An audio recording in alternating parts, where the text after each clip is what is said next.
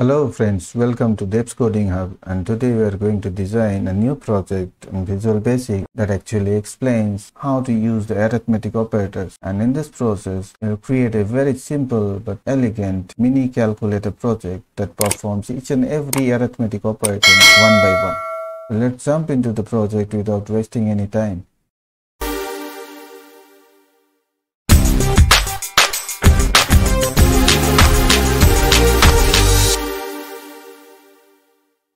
Let's start by opening Visual Basic. Use standard exe. We resize the form. Set the caption of the form as mini calculator. Draw a label. Let us change the caption of the label as enter the first number. Increase the size of the label. Now let us change the font. Let us make it bold, 14, and Adobe Gothic. Draw a text box. Again choose the same font. Make it bold and 14. Resize the text box. Let us remove the text by deleting the text property. Now let us copy and paste. Will not create control errors, so it will become text 2 and label 2. We'll change the caption of the second label as enter the second number. Now let's resize it. Set the width to a bigger size. Now it is fitting in one line. Again paste. Don't create a control array. And change the third label to result. Now 3 text boxes and 3 labels are created. Let us resize the form again. Add a command button. Type add as the caption. Set the font as Adobe Gothic.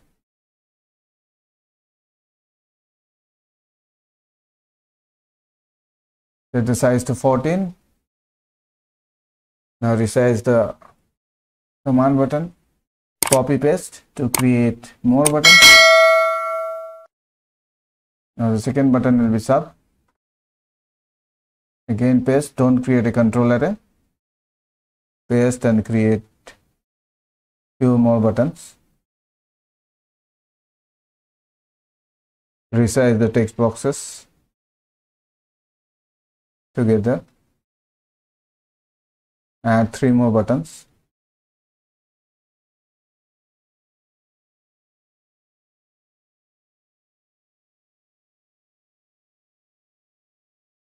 Make the height of all the buttons to 540.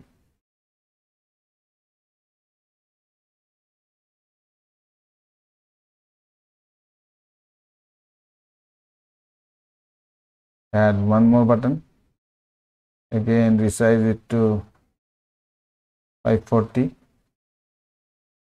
in height. Now change the caption of the buttons. Third one should be MEL for multiplication. Fourth one should be DIV for division. Fifth one should be MOD for modulus or modular division. And the topmost should be clear, followed by exit, and the last one should be about. So let us resize the form again. Now let us change the back color of the form as dark gray. Let us select the labels. All 3 labels are selected. Let us set the back color as dark gray and set the font color as white. Now the design is complete. Let us reshuffle the objects a little bit and increase the size of the form. This is the outcome. Now we can write code.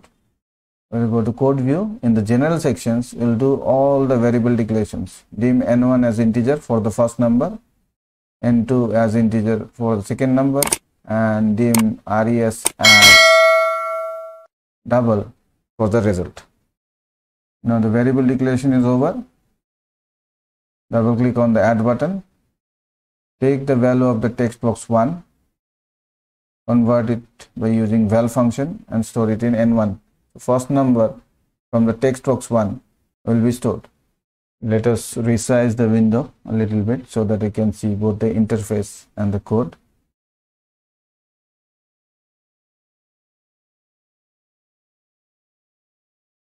Now see, I have taken the first text box data into n1. Second text box name is text2.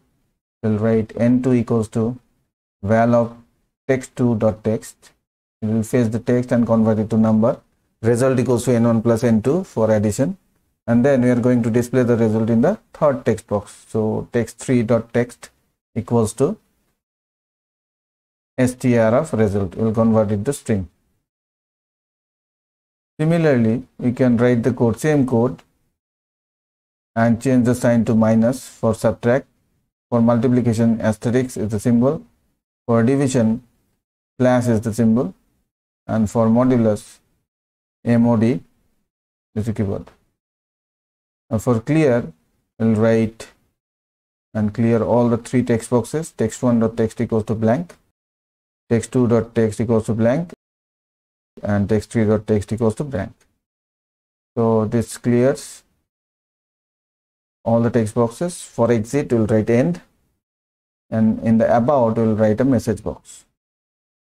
We'll write msgbox, then the message, suppose developed by DCH. This is the message, comma, then the type of icon that will be shown, VB information, and followed by mini calc as the title of the message box.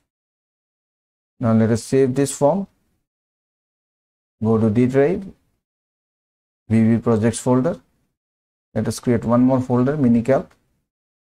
Inside that, we'll be saving the form as FRM mini calc and the project as PRJ mini calc. Let's run and see how it works. See, when it is added, it is 57, subtracted, multiplied, divided, modulus. Clear is working. About is showing the message at the center of the screen, and exit is closing. So we have to place this form at the center of the screen. So we have got the startup window position property for the form set to center screen. Now it is at the center, and now if the message box appears, it will be at the top of the interface. It's looking better now. You'll observe that when I clear the box, the control is not coming to the first text box. So to do so, we'll go to clear and then write text1.setFocus. It will set the focus to that box once it is cleared. So let us see how it is working. Now another problem is there. When you divide a number by 0, it will show us error that division by 0 is done. Okay, to resolve this, I'll go to division. I'll write if n2 equals to 0, that means second number is 0. If it is 0, we'll put a message box, can't divide by 0. And then I'll write VB information and mini calc as the title of the message box. After this, we should clear the text box 2, and text box 2 should be getting the focus because we need to write the second number. Else, what we can do calculate n1 by n2 and then display it. For if, we'll have to write end if, and let us copy this if block.